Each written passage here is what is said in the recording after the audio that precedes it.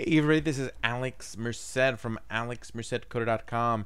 And in this video, what I'm going to do is I'm taking a break from like C and C++ for a bit, and I'm going to do a few videos on OCAML.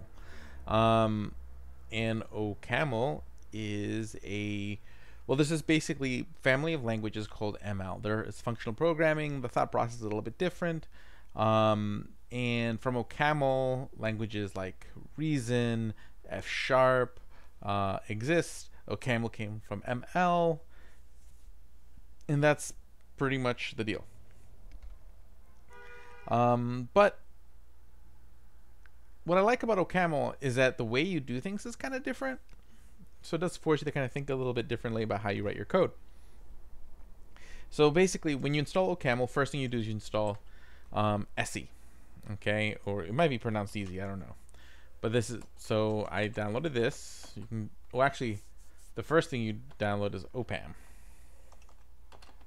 And opam is like a kind of like a package manager. So opam version 2.07.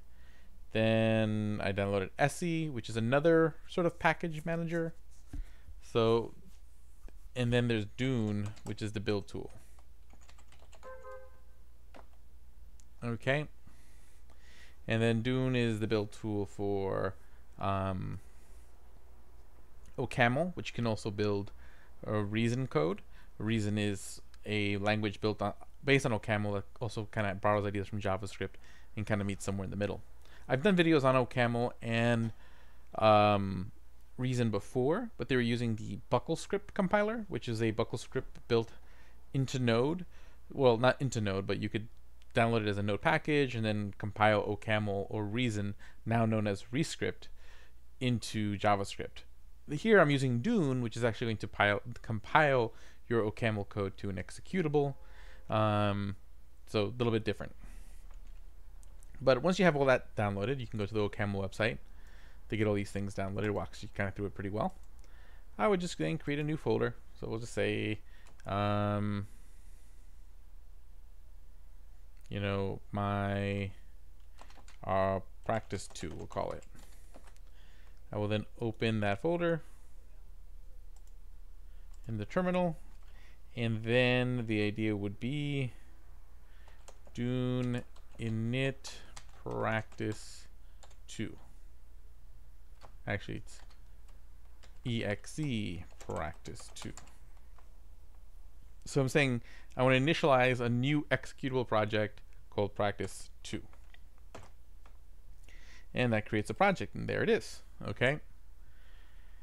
And here you see the basic idea. So the basic idea with OCaml is that everything is expressions. Everything is, so what you're doing is you're binding an expression to, so basically you're binding whatever you're defining here to this expression afterwards. So it's not, could be a function, could be an expression that results to a value, or just a straight up value. But the idea is you're saying, let this be that. Okay. This is just your basic hello world. So basically, you're saying this just means like an immediately executed expression. We're not going to do anything fancy with it. No name, and we're going to run the print endline function and pass it hello world to get hello world. So to run that, I would just run dune build. Okay, so see that builds the thing, and then I would just do dune exec practice 2.exe. So even if you're on a Unix system like Mac or Linux like I am, while exe files are usually a Windows thing, even here you still type in the exe extension. Okay, practice dune, oh, yep, I would make that mistake. /. Okay, and there you go, hello world. Pretty cool. Now let's just show you some other cool things you can do. Okay, so let's say I do this. I'll say, I'm going to delete this. I'm going to say let num, or let's say let result equal. Okay, and I'm going to say I want it to equal something. So on the next line, I want to say let we'll say let num equal 5 in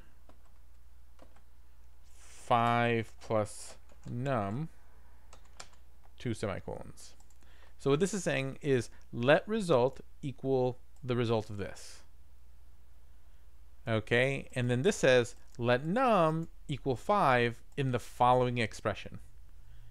5 plus num, and since that's the last thing that happens, that gets returned to result, and that becomes the value of result.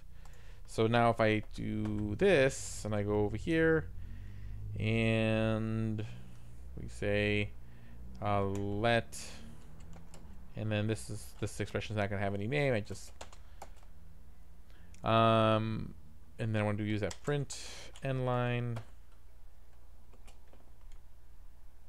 And what I want to do is make the string of int, because you get to typecast it. It has to be a string when you print it out. So I'm saying take result, which is a integer, because that's what 5 plus 5 is going to end up being.